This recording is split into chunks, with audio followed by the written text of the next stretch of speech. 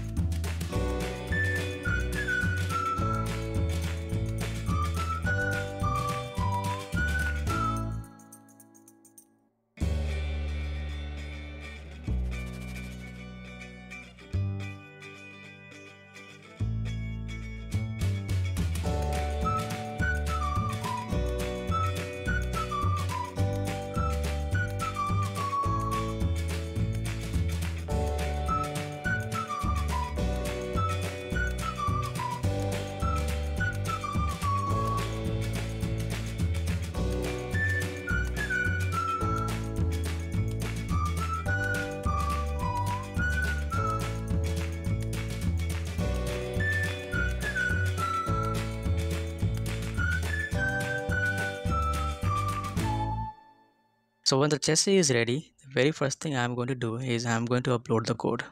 To upload the code, we need FTDI module, right? And this is the wired connection. So if you're using ESP32 module for the first time, then you will have to do some software setup, right? So on this website, you see here on this blog, these 2 URLs, right? You need to copy these. So copy these URLs from here, and then this is the step. Go to files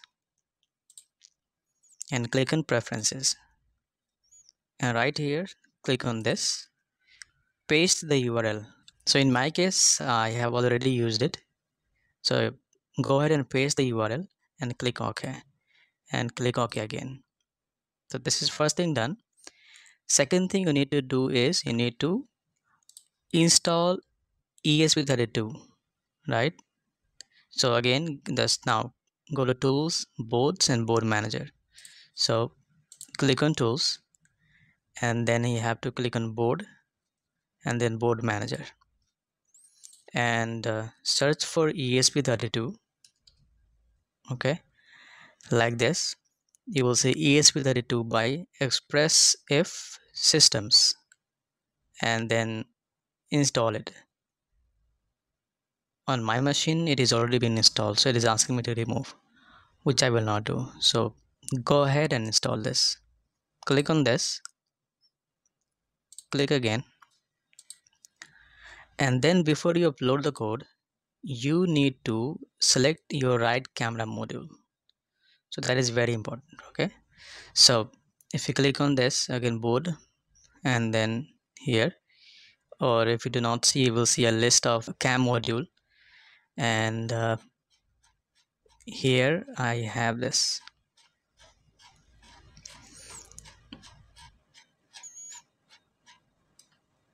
So before you upload the code, you need to choose right cam module. Then you can come back here and copy the entire code. Okay, copy the entire code and paste into Arduino sketch here. Paste here and then click upload. It will take some time, right? It really takes around maybe 2 minutes, 3 minutes, or even if it takes 5 minutes, that's okay. Once the code is uploaded, you will see something like hard resetting done here, which means code has been uploaded. If not, check the wire connection. Then you need to get the IP address. So click on this serial monitor. Now on the screen you see here, you connected this wire with ground. Remove this wire and press this EN button. Okay.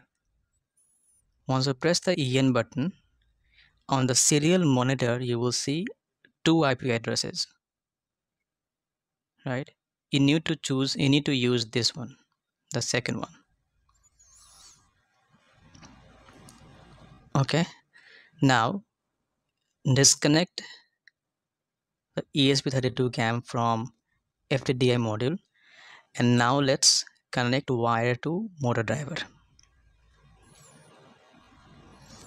The connection detail is again on the screen, or you can visit the blog again. Like on this blog you will see the wire connection diagram and also details like how it is being done. So the power supply I am giving to ESP32-CAM is coming from motor driver, the 5 volt, and ground from again motor driver. So ground has to be common, like ground from battery to motor driver and from motor driver to ESP32-CAM. So it has to be common ground. Okay, so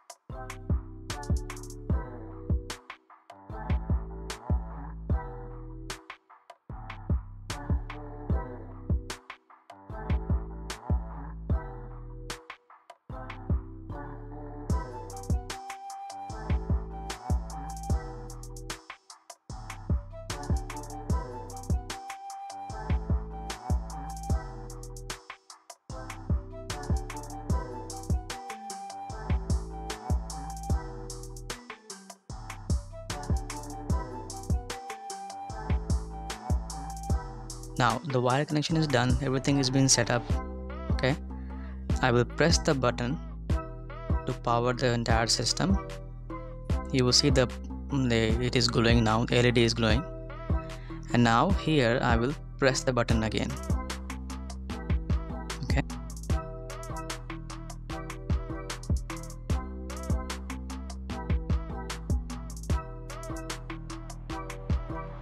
you see it, I have just searched the URL, the IP address, and the live stream has started.